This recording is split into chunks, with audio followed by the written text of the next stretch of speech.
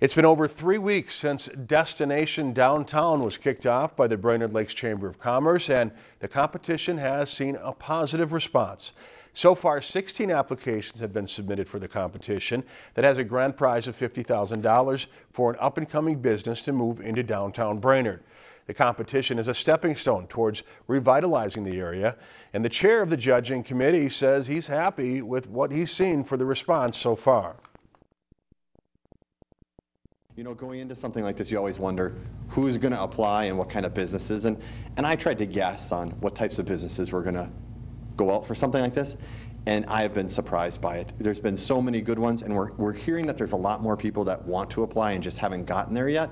And I definitely want to encourage them. There's still time. Please send in your application. We would be excited to see it, and just for the continued growth of the downtown Brainerd business community.